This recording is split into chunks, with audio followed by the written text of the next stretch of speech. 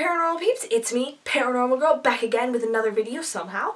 So, I'm sure you read the title of this video, and you may be wondering what kind of video this is going to be. Now, this is not going to be a video where I break down and cry. Don't expect that. If you want to see me cry, this is not the video to go to. And I don't have any videos to recommend to you if you want to see me cry. Maybe you should recommend videos to me to make me cry. Anyway, that aside, so this is also not going to be a video where I'm asking for your pity or I'm asking for you to give me your condolences, whatever else. And now is not the time to be all sad and upset because we're already in this crazy world. And what I'm saying now, before I even get into what's going on, with the world that we're living in now, I find that it's best if I just stay positive. And that's one of the reasons why this is not getting me down and why this news does not bother me as much as it may bother someone else. Another thing I would like to say, if someone else is in the same situation as I do, I'm not saying that how I'm reacting to it is the right and correct way, and I'm not saying the way that somebody else may react to it is wrong or they need to do something different. Everybody is different, and things affect people differently. I'm just saying that I'm taking this with as much positivity as I can, especially how the world is nowadays. So let's get into it. As you saw by the title of this video, I have the Half Pint A. It's not the big A. It's not something crazy and life-changing, I wouldn't say at least, because I know like there's the big C, cancer. I don't know what the big A would be. So the Half Pint A is alopecia. I have been diagnosed with alopecia.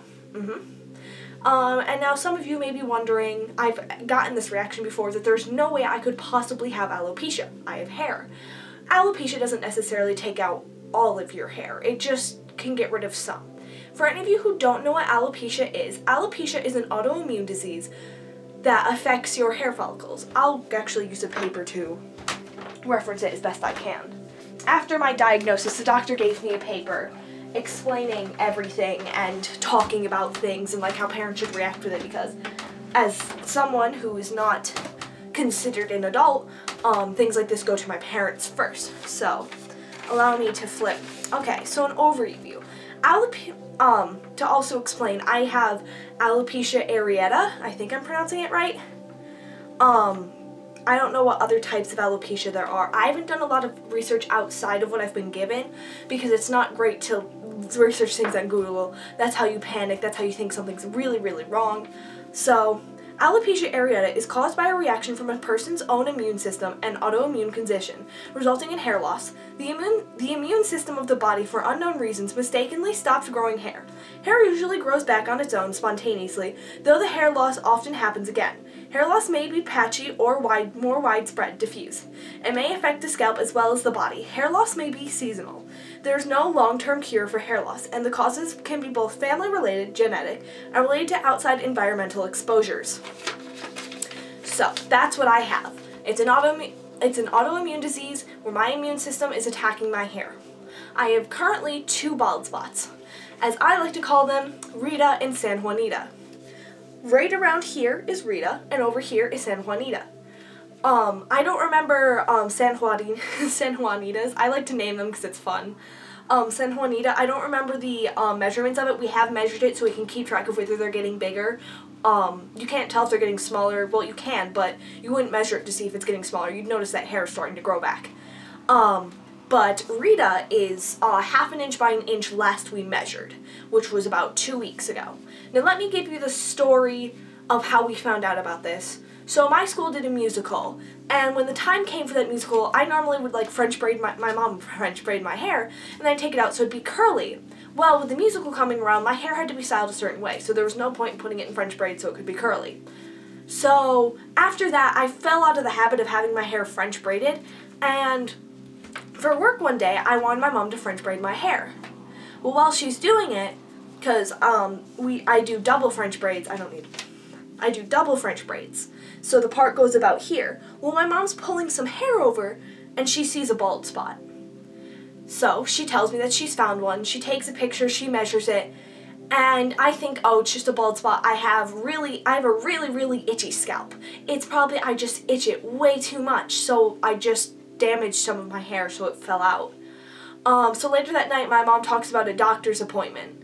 Now, with how everything is going on right now, it can't be a face-to-face appointment. It had to be over a video call. It's called Zipnosis. I like to say I got a diagnosis on a Zipnosis. And so I was like, why? It's just a bald spot. And she's like, it might be more than just a bald spot. Your hair's falling out. It's not okay. You need to look into it. Now, I'm like thinking like it's no big deal. Well, the next day she talks about the appointment and I just like chuckle a little bit. She's like, what do you find so funny? And for me, I'm like, it's just a bald spot. It's not that big of a deal. Well, my mom said it can be, and she didn't want to tell me that she thought I had alopecia. She has a friend who has it, so she thought it looked familiar. She didn't want to tell me, and I said, I pretty much was like, I have a condition where I lose my hair, don't I? Like, something like that. And when she told me what alopecia was, I was like, well, what is it? And she's like, I don't want to worry you yet. And I said, I'm just going to look it up. Well, I already kind of had an idea of what alopecia was. I knew enough to know that you lose your hair from it. So, over the course of about a week and a half, I had an appointment with my pediatrician and an appointment with a dermatologist. When I had my appointment with the dermatologist, that was when I was diagnosed with alopecia areata. I don't know if I'm saying that right. So, it seems like this crazy world-changing thing, because if you can't tell, I have a lot of hair. I like my hair long, I like it colorful, I like it everything. I like my hair. Well, now my hair's falling out in 2 different places, and we don't know if this is just like the worst of it. Like, I'm just gonna have these 2 spots, after a while my hair's gonna grow back. But we don't know if I'm going to start getting more bald spots later. Now, we're not sure, but we need to monitor my hair, which is something that's an ongoing process. But one thing the dermatologist prescribed me is a steroid cream that would help my hair grow back and help prevent more hair loss. Now, I haven't started using the steroid cream, which is one of the reasons why I've made this video, is I wanted to make a video and kind of document my journey with alopecia. Now, alopecia isn't something that will ever go away completely. Like, I could go 20 years of my life without having a bald spot and then get one. It's just not something that goes away. It stays forever. Whether it flares up is a completely different story. Well, with alopecia, there's many different things that can happen. It's not just the hair on my head that could be falling out. I could have spots on my arms or my legs. You wouldn't really notice those. And if I was a male and I had facial hair, you might see spots there too. So I might have flare-ups and not even realize it, because I'm not going to notice if there's a bald spot on the back of my leg. It's really only noticeable when it's on the top of my head. I could also lose eyebrows and eyelashes, but that doesn't really worry me. I'm not a person who's into makeup, but if I felt uncomfortable with not having eyebrows or having like a bald spot in my eyebrows, I would just learn how to do makeup and fill in my eyebrows. And if I lost my eyelashes, I would just wear false ones if it bothered me so much. I'm not worried about it. I'm not worried about any of this. It's all on the outside. I understand it's my immune system and there's something wrong with it, but it's nothing that's going to kill me. It's just on the outside. And I understand if people take it a lot harder than I'm taking it, it's completely fine. I've had so many people who are like, I'm here for you, it's okay, all of that stuff, and it's completely acceptable for people to think that, but woo, video stopped recording because why not? My neck is sweaty. So I know I left off around when I was talking about how this was on the outside. I'm not 100% sure what all I've missed, but one thing I'm pretty sure I missed was talking about the wigs. So if any of you are wondering about the wigs, I got those about 16 months ago. No, about 6 months ago. I was diagnosed with alopecia about 2 weeks ago from the time of the filming of this video. So probably like a month ago by the time this video comes out. But pretty much, those wigs have nothing to do with it. You'll see me in a beanie before you see me wearing one of those. And I did talk about the fact that it'd be pretty nice to be able to wear a hat in school if I did have a obvious bald spot. But I'd be more likely to style my hair differently, I'm just going through everything that I said in my mind, because it's not quite the same for me to just repeat it, because I'm also not reading off of a script, so nothing's delivered the same. And it's not quite the same for me to say things over again, because it loses some of the emotion that it had when I was first saying it. Not like this is like emotional, but I'm talking from the heart for a lot of this stuff, because I'm talking about how I feel about this honestly. And I noticed that my face was very white in the video. I didn't do anything to fix it. I had to empty out a bunch of my card storage, so hopefully I have enough time to finish this video, but it's probably going to be a long one because I'm talking about some serious stuff. I don't know if I talked about me being really transparent. If I did, I'll probably just cut this out, but if I didn't, hi! About if I have my hairstyle differently, anything like that, it's because if I want to, like, for any of you who want to start a conspiracy out there, if my hairstyle differently and it's because of this, I will tell you. I want to be as transparent as possible about this. Because, and I don't care who knows, like, anything like that, obviously. I'm putting this video on YouTube for whoever wants to see it, and whoever wants to know, And I'm not, like, worried about people knowing or anything like that. Everybody I know, well, almost everybody I know knows. It's also just a hard thing to bring up to just, like, in a conversation be like, hey, by the way, I've been diagnosed with alopecia. But there is, when I did tell some of my friends, because we're in Corona time, dog, because we're in quarantine, I had to text all my friends. I couldn't tell them in person. So it was fun, because I'd already talked to some people about it being like, I've been dealing with bald spots.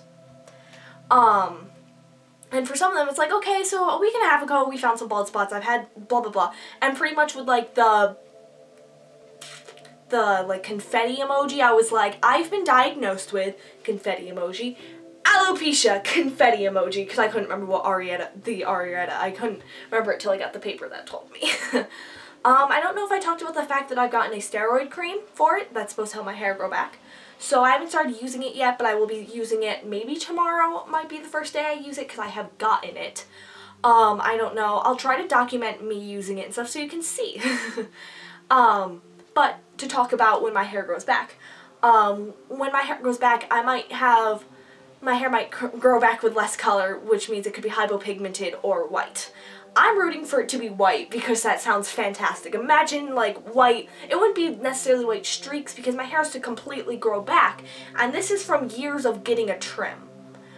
So, like, I'd have, like, my little white streak, like, white puffs at first. And bet your bottom dollar, if I can, I will be making them beautiful neon colors.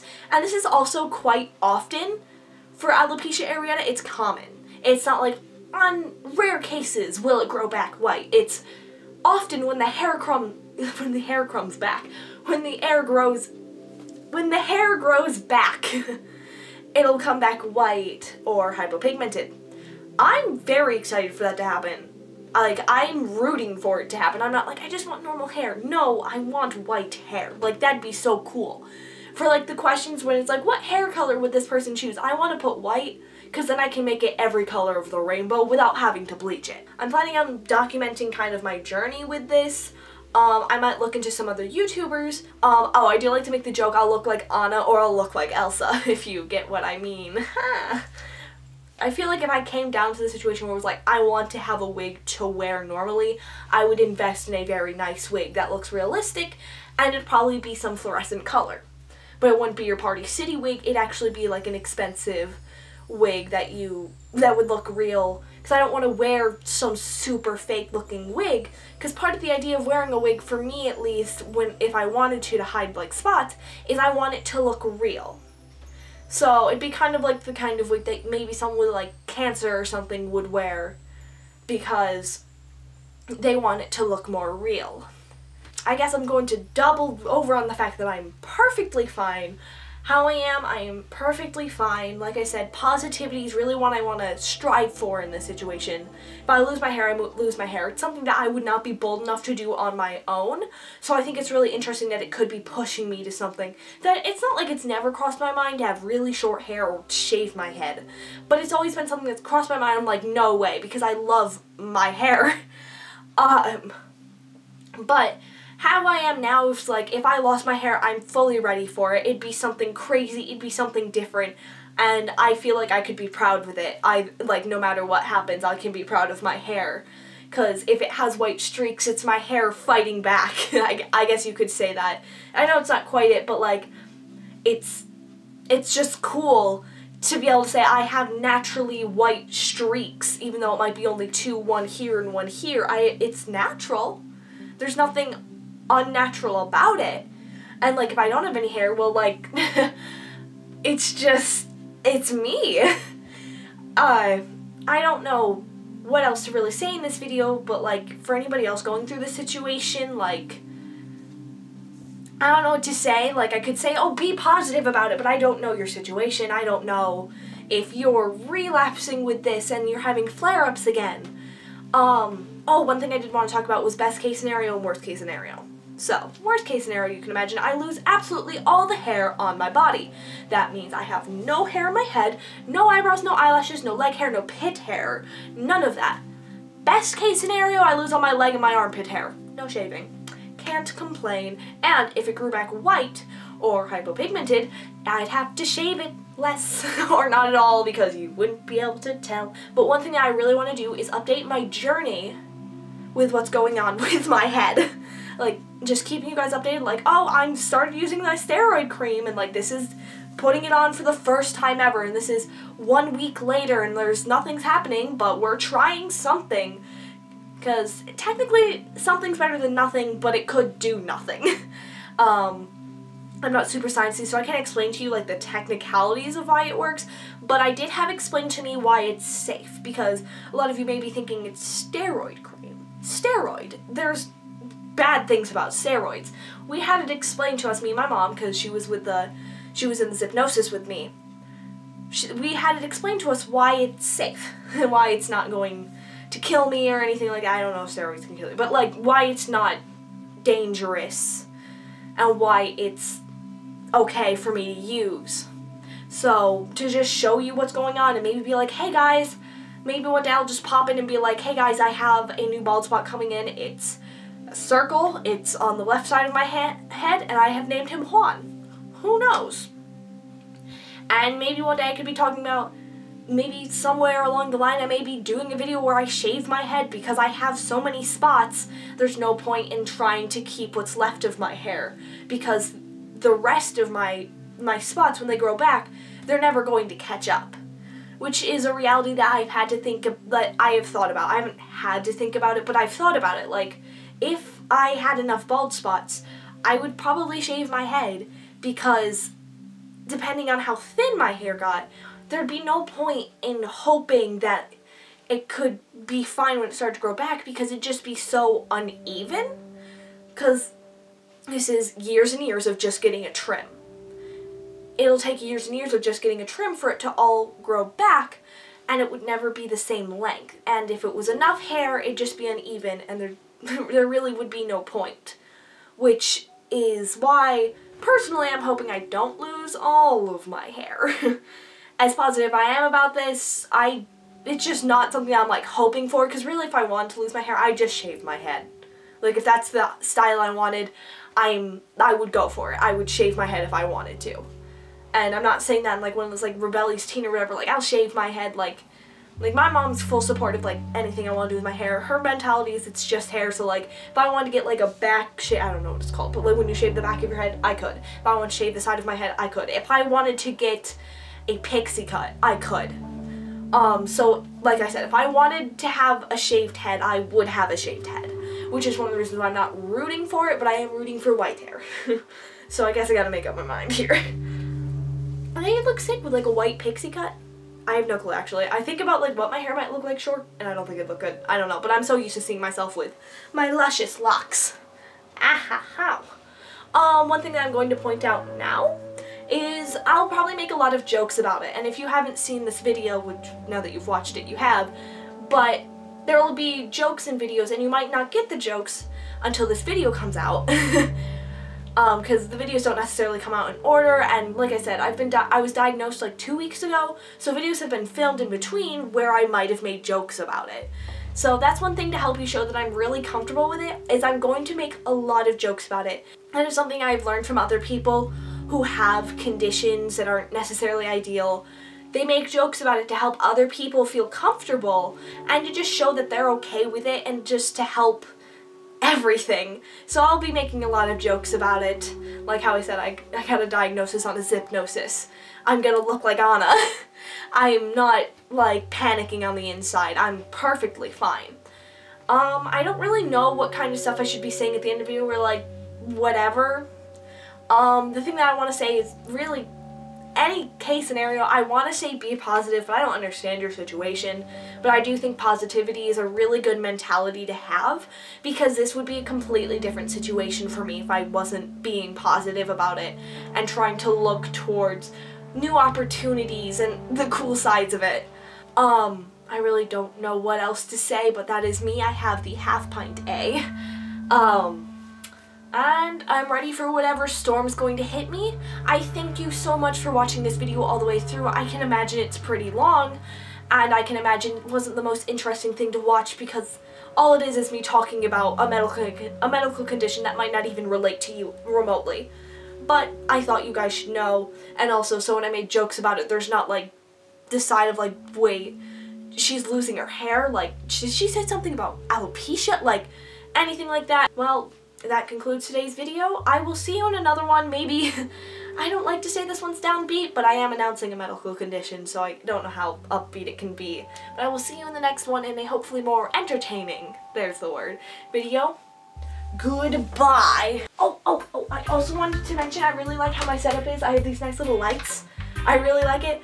And I have the ring light right here, like the camera, like that. And I'm digging this setup, except the fact that my shins hurt because I'm not, if I were to stand straight, I stand like this, but I had myself turned. I probably started doing this at times, but there's just a bunch of stuff at my feet. Surprise, she who must not be named didn't talk because I had to unplug her, replug her in, so I get it's plugged in, my ring light plugged in. But that's like the end of the spiel, and I really hope to be able to use this setup more because I think it's really pretty. The only problem is there's not the most space, but if I don't do a video where I have to have something in front of me, it'll be fine. But like I said, that concludes today's video.